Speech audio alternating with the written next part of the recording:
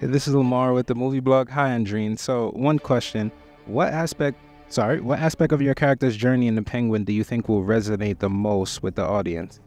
Well, my character, she's the gang leader of the Low Boys. So her character, the name is Billy Pena.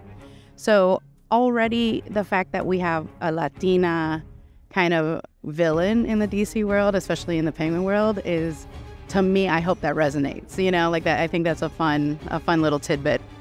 And well, you just mentioned where you're from and where you grew up. Do you think that played any role in your character, like the character that you brought out in the show? Oh, for sure. I mean, like, I come from the hood.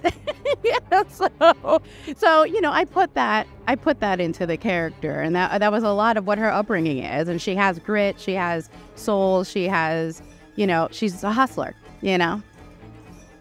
Well, thank you for your time. I really appreciate it. Thank you so much. Thank